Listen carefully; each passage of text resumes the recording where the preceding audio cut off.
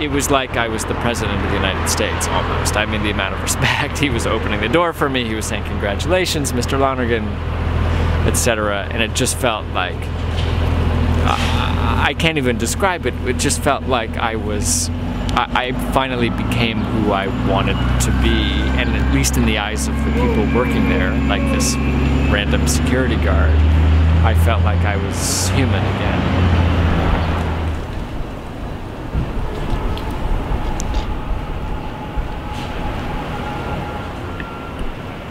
My name is Mark Lonergan. I live here in Prospect Heights, and 3 words to define me would be theater, fun, and travel. I'm originally from Canada, and I moved here just over 10 years ago.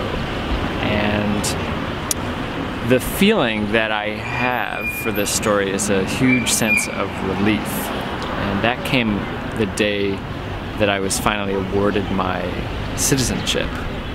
And the relief came because it had been nearly 10 years in the making. It took such a long time and such a huge amount of bureaucracy to get over.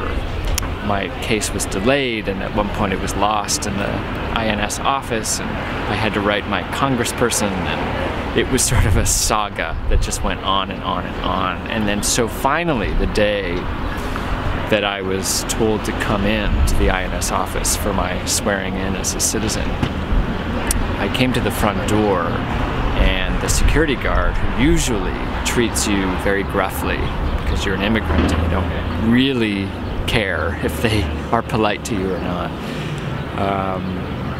he treated me with a great amount of respect and congratulated me for becoming a citizen. And this tremendous sense of relief came over me because it had been building up for so long.